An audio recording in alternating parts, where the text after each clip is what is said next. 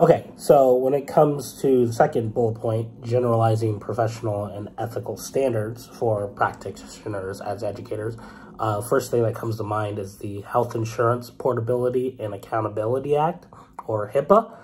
And that basically means that we have to make sure that who we're teaching is actually able, we're able to disclose that health information to them. So that could be the patient themselves. It can also be the whoever the patient deems as legally, you can legally access his or her health records.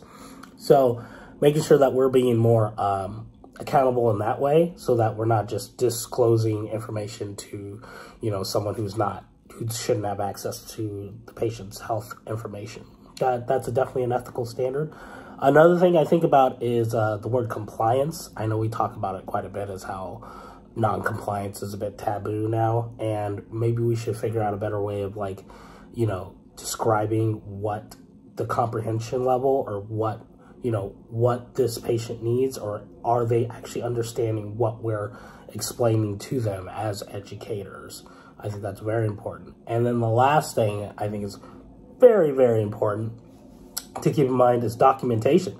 If we don't document that we've educated a client and they've understood that we educated them on whatever we're teaching them, then did it really happen? So, and also, if you educate someone and, you might go to court over something years later, and you didn't document properly, that's a huge problem. So, yeah, documentation, compliance, and comprehension, as well, using health literate language, and also HIPAA.